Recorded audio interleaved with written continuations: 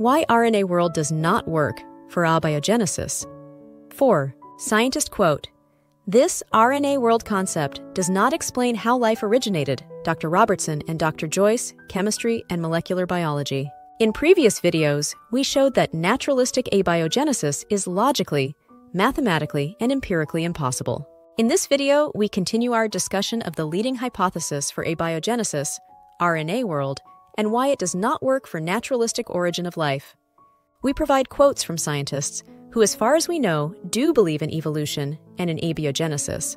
However, they highlight facts that are consistent with our view that RNA-World does not work. Scientist quote, "Modern cells present no signs of a putative prebiotic RNA-World."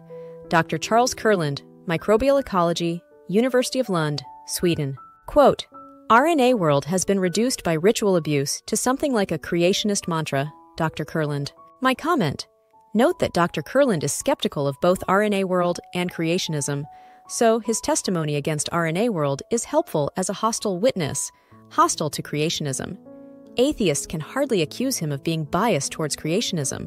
Quote, "RNA-World is an expression of the infatuation of molecular biologists with base pairing and nucleic acids played out in a one-dimensional space with no reference to time or energy."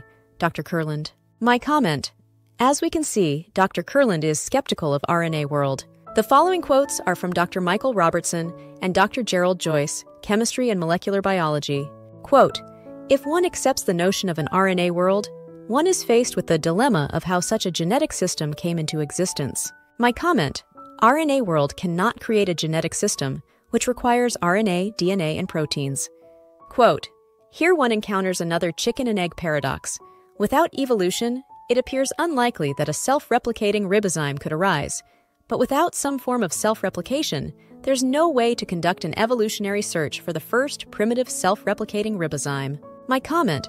This shows that RNA-World is impossible. Quote, "It must be said that the details of this RNA-World process remain obscure and are not likely to be known in the near future." Scientist quote, "RNA-World, the best ribozyme replicase created in the lab so far, is about 190 nucleotides in length, far too long a sequence to have arisen through any conceivable process of random assembly."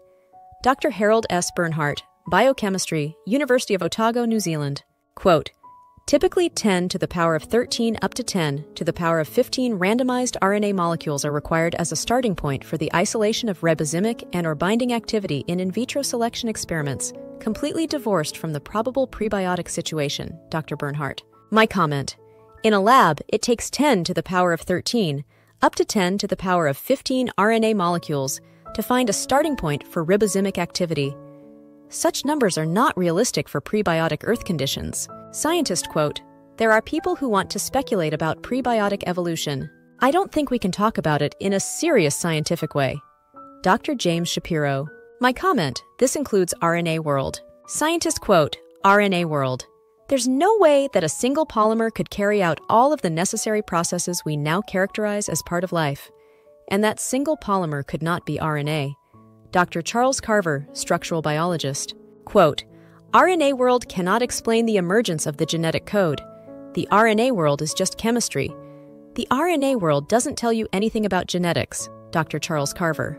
Quote, "This RNA-World concept does not explain how life originated." Dr. Robertson and Dr. Joyce. My comment, and there you have it. RNA-World does not explain how life originated. Conclusion. 1. RNA-World does not have the ability to create life by naturalistic means. 2. RNA-World does not work for naturalistic abiogenesis. 3. RNA-World is the best of the abiogenesis models that is available. 4. That means that none of the origin of life models work for naturalistic abiogenesis. Thanks for watching. Please like, share, and subscribe.